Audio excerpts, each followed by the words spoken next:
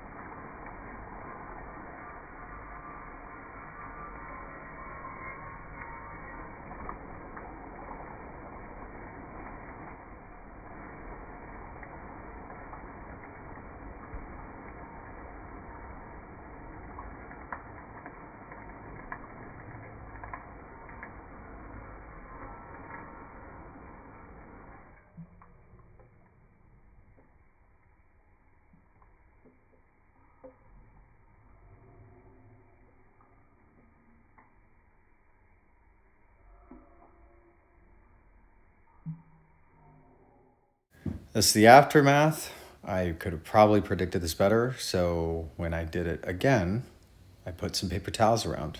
You could see the crack there. I was kind of hoping the bottom would pop out, but it didn't. Again, please don't try this at home. And I hope you enjoy.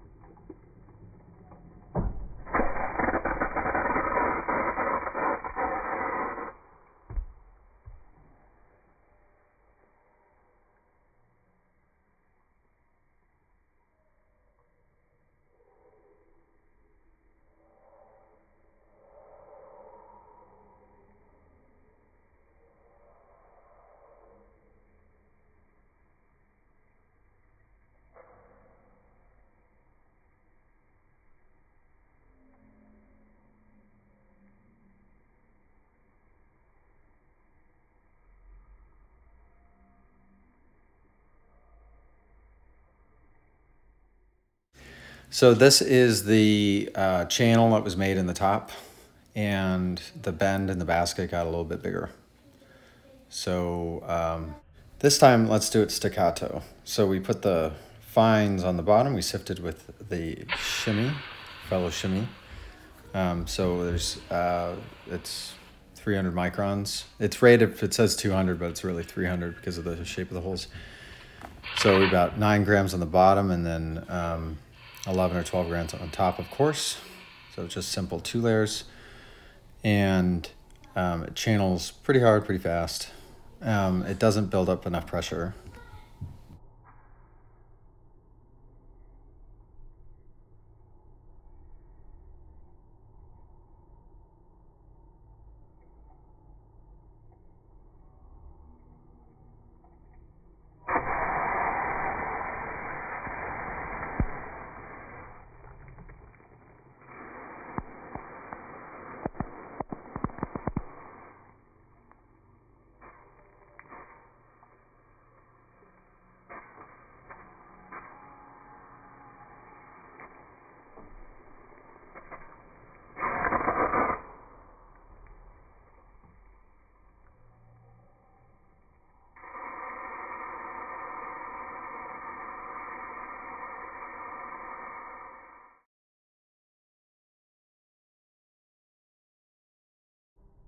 So let's try this again, but flip it. So we do fines on top, coarse on the bottom. I accidentally engaged the lever a little soon, so a little bit of water went through.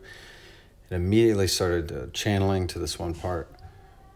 And I thought this would end up building up enough pressure to cause something catastrophic. But this is where it got interesting. It doesn't. It appears that there's a channeling coming through, but the rest of the basket starts to fill up. So I measured the extraction yield, and it's really low. It's like a 3-to-1 shot, and TDS is like 6. So it's not extracting well. But what's interesting is you can see that it's still going and not having a catastrophe. So then I can look at the puck afterwards and see what kind of happened. But someone asked me why I was doing these tests, and I don't know. But sometimes weird stuff like this comes out. You know, it's still clearly channeling, but something interesting's going on.